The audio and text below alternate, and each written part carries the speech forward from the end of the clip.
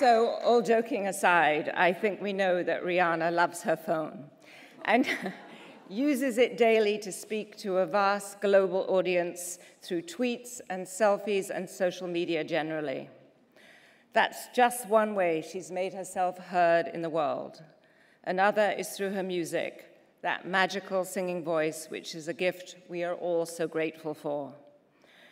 But I am here tonight to talk about how Rihanna communicates through fashion, because of course, that is what style icons do.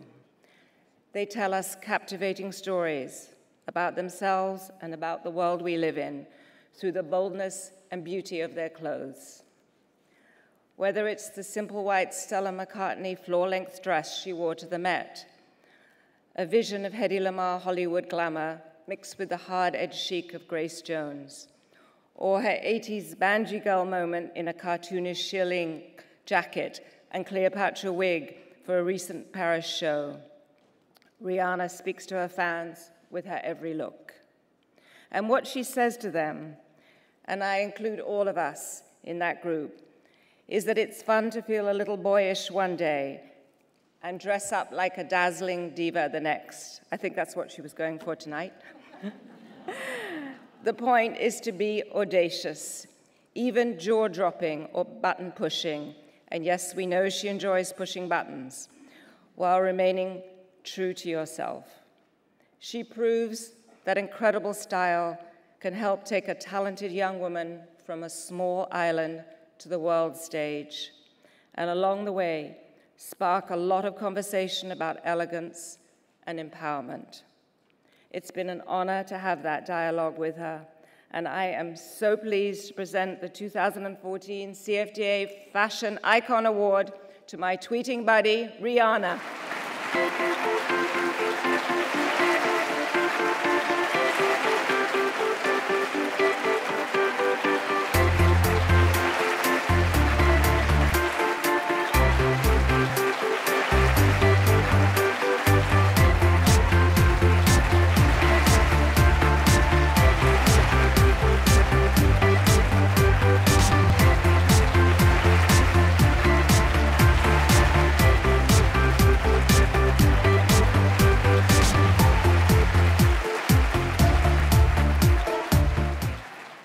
Thank you, Anna Wintour.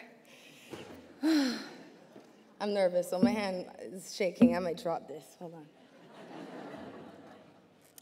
I just want to say thank you to all of my inspiration, all the designers who, you can hear me? All the designers who have inspired me, all these designers in the room, models. I mean, I grew up in a really small island, and I didn't have a lot of access to fashion. But as far as I could remember, fashion has always been my defense mechanism. Even as a child, I remember thinking, she could beat me, but she cannot beat my outfit.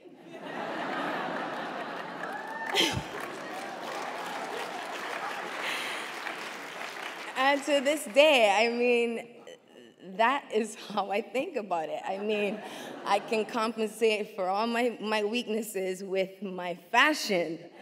And it's a way that you can, I enjoy the most, that you can tell so much about who someone is just by their style, the way they put fashion together.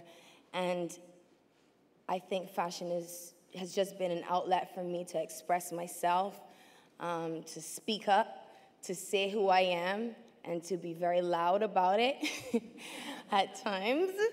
And I just like to have fun with it. Fashion is just a world of thrill. It's exciting. There's no rules. There's just, I mean, she has tons of rules.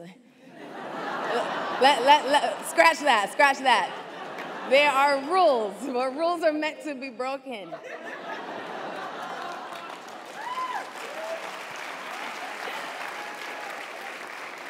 I want to thank Mac for being so supportive and keeping my face always cute.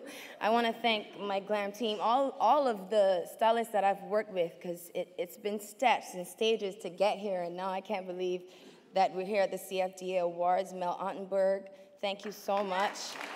You get me.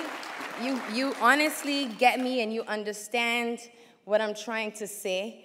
I can send you 2 pictures and you'll bring back the rack full of exactly what I wanted. And there's nothing better than that, because fashion should never be frustrating, that frustrating. It should be fun. You make it easy for me. I want to thank everybody here tonight, my friends, my family, for being supportive. Thank you guys. Good night.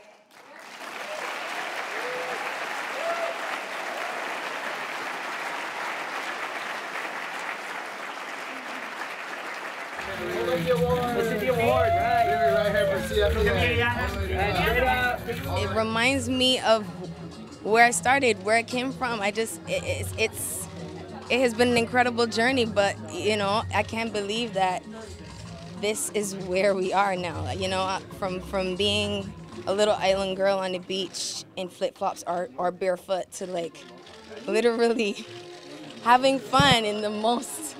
I mean, I get to wear a lot of expensive clothing, a lot of nice gowns and stuff like that, and I really appreciate it. Fashion has just been fun. It's you know, every little girl's dream to dress up.